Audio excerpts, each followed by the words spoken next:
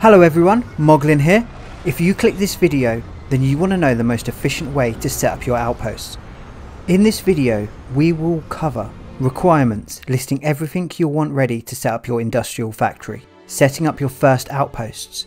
This is a little different than what other people have suggested to make it even more efficient overall. Setting up a super efficient transport system to get all your materials back to your factory. Setting up your factory. This will show you everything from storage to the most efficient way to produce all the manufactured components. Where to build all your farming outposts. I think I've compiled the shortest list of outposts to get you every single raw resource required to run your factory. An optional pocket outpost. This is in case you want any other materials. There are a total of 80 different raw, organic and inorganic materials in the resource section and 30 different manufactured components. I'll be walking through the most efficient way I could find to farm the resources you need to be able to output the manufactured components from your outposts en masse. Once your outposts are set up, you'll be automatically farming the 28 raw inorganic and 7 raw organic resources you need, outputting every single machine component that might be used in a weapon mod, spacesuit mod, or for any other reason such as a game update or an add-on for a mod. I've managed to reduce the amount of outposts you need to get every single one of these resources, and cut to the chase, you just need 17 outposts. And when you're done with that, I'm going to show you how to get all these resources together in a single outpost, which is what you'll need to be crafting like a pro. Don't forget to hit that subscribe button during the video if you want to see more content like this. So, this isn't going to be a beginner video. Anyone can get something out of this, but to do it yourself, you will need to level up and pass some basic requirements. There are 3 requirements that you'll need, starting with perks. You'll have to have spent some skill points on certain perks and level them up. You need to have done some research at the research lab to be able to make certain buildings inside your outpost. And finally, you will need to have some starting materials to get your first couple of outposts up and running. Firstly, the perks. Some are required to be able to even attempt this, whereas others are just suggestions to make the process a lot smoother. The perks that are needed are Outpost Engineering Rank 4. Rank 3 is needed to allow you to do the necessary research at the research lab to be able to build all the different buildings required for this to work. Rank 4 actually drops the cost to build these things in your outpost by 50%. Scanning Rank 4. Though it's technically possible to find the perfect spot to set up your outpost without having scanning leveled up, I would say it's near impossible to do every single one of these sweet spot outpost locations without having this leveled up so you can look down on the planet and pick the perfect place. Planet Habitation Rank 3. You'll be getting some of the rarest resources in the game if you follow my instructions, and you can only find some of them in inhospitable planets. To build on these, you'll need this perk. Also, to build enough outposts, you'll need this perk too. Botany 1 and Zoology 1. These are necessary to farm the organic resources from plants and creatures that you also need in manufacturing. Other perks I'd recommend, but are not necessary, are Surveying Ranks 1 to 4. This increases your range, which makes it easier to scan for things on the surface, but ultimately it's not strictly necessary. I have a pretty handy trick I'll show you later on in the video that can scan for farmable resources about the same distance as Rank 4 Surveying without spending a single point. Outpost Management Rank 4. This is recommended if you're going to put in all the effort to make these farming outposts. You'll receive double the reward with extractors producing twice as much. Also, Commerce is another unrelated perk that you might benefit from. You'll have so much stuff it makes sense to be able to sell it for top dollar. The next step is to make sure you have the required research finished on the research lab. Looking into the menu under Outpost Development, you will need to have completed Manufacturing 1, 2 and 3 along with Horticulture 1 and Domestication 1. And lastly, here is a list of the resources to get started. It's a shopping list of materials that you might have already stockpiled. If not, farm them and craft them yourself. Alternatively, you can just head down into New Atlantis and buy them. I hope we have what you need. You can reset the shop's inventory by using the bench and waiting 24 hours. Leviathan 2, Hygens 3 and Zeta offer Yukai 1. These are where you will build your first outposts and eventually link them together. Combined with your starter shopping list, This will get you the iron, aluminium, copper, nickel, cobalt, tungsten, beryllium and lead needed to build storage, power and the ability to transfer these resources across systems. With each of these bases, there are some other resources available as well, some of which are the main reasons why these locations were chosen. So when you set up your outposts, you're going to want to pick a specific spot on the world. This is where Scanning 4 comes in. This will show you where all resources are located, and only then will you be able to find the right spot on your planet to place your outpost. By clicking on the planet, you will see the biome above the land button. As the biomes change, so do the resources, but by picking a landing spot right on the edge, you'll be able to find where one biome ends and the next begins.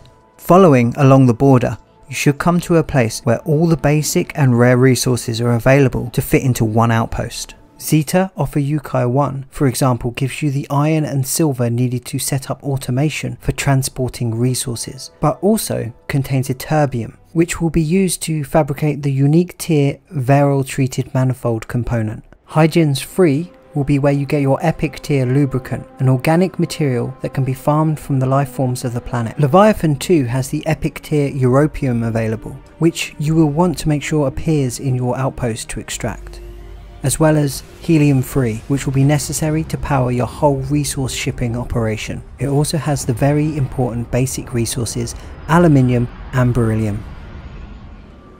Okay, here's the little trick I mentioned earlier. You can skip the surveying perk upgrade for searching for excavation resources due to this unique feature placing an outpost beacon has. When selecting a spot to place your outpost, you will hold a beacon to be placed in the center of your outpost. You are able to hold it out very far away from you by looking slightly into the sky.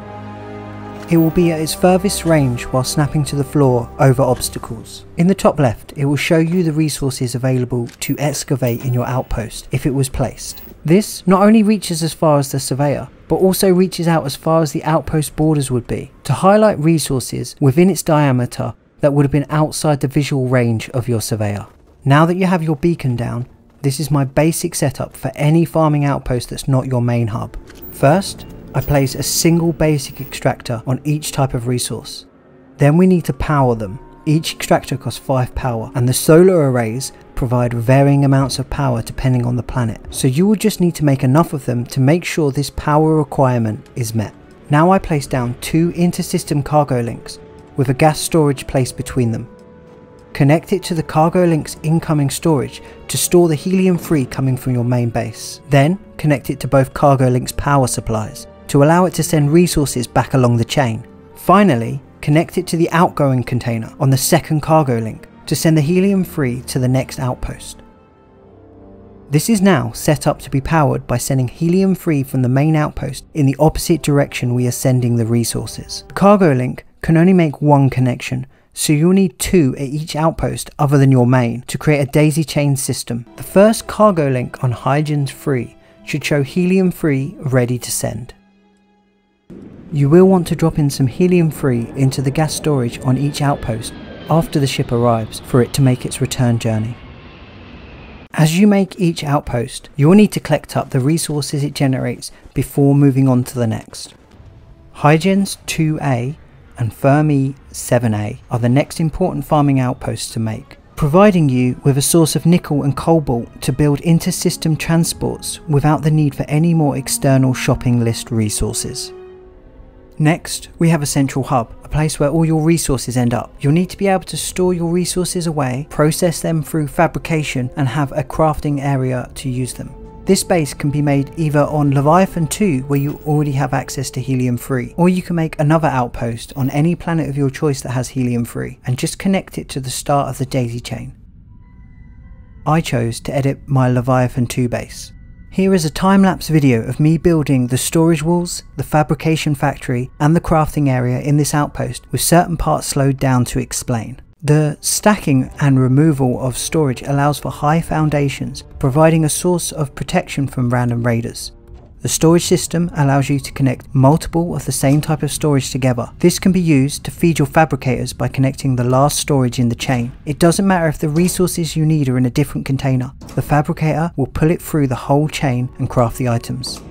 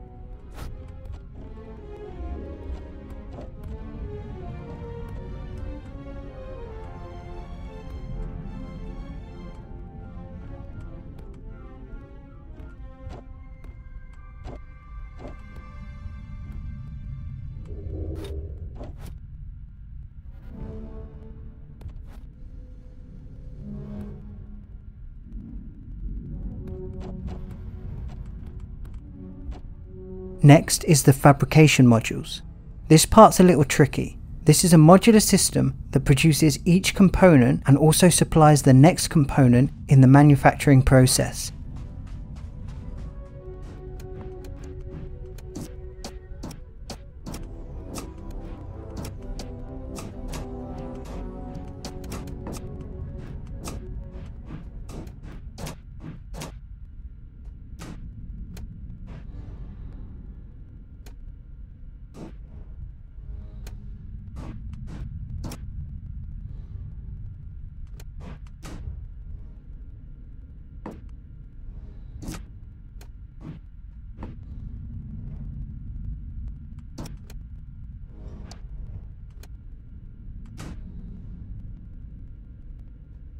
You will want to feed each of the crafted components into the other fabricators to use them, passing through its own warehouse storage for the ability to pick up lower tier manufactured components in case you need some parts to craft or build with. This is a guide for the complete system. Pause the video here to copy the layout and connections. The crafting area is one of the most simple parts of this build, as buildings are not currently necessary. Here you will place down your workbenches and research lab. This is also a great place to put down a storage chest to put any contraband that you may have picked up along the way that you wouldn't want to take into a settled system. Here is a list of the best order to build your 17 outposts.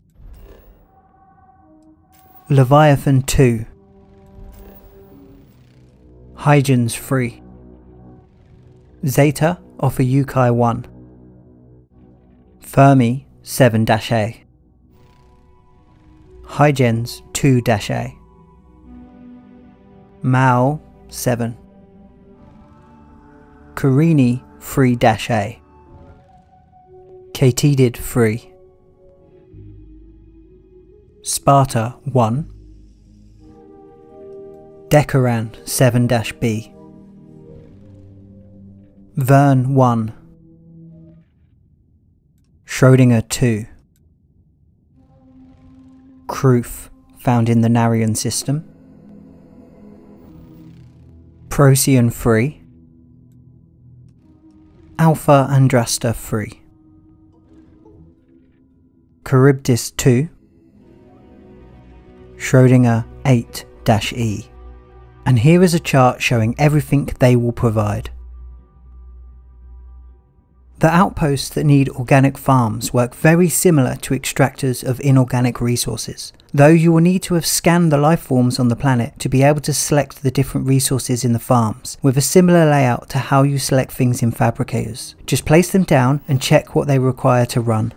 For Schrödinger 8-E, the last on the list, and Hygiens 2-A, you will only need the basic cargo link that does not require fuel. They can connect to the other outpost in the same system. Just link the output of that cargo link to the same output your extractors are going to in the daisy chain system.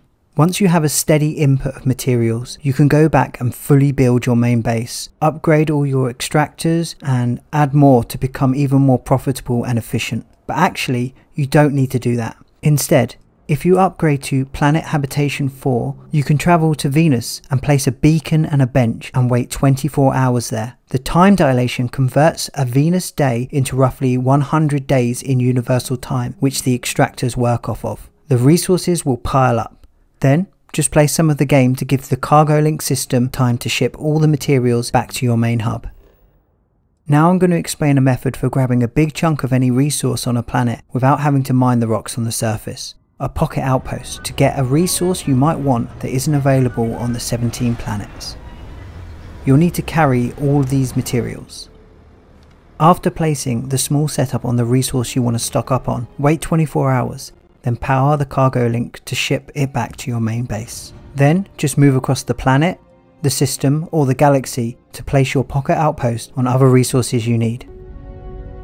If you've found any way to make a more efficient factory, I'd love to hear from you. Just drop a comment and I'll definitely read it. And if you need any help, leave a comment and I'll be sure to reply. Thank you for watching. This took me quite a few hours to compile, so if it helped you, help me out with a like. And I plan on making more useful Starfield content, so if you're interested, hit the subscribe button and bell.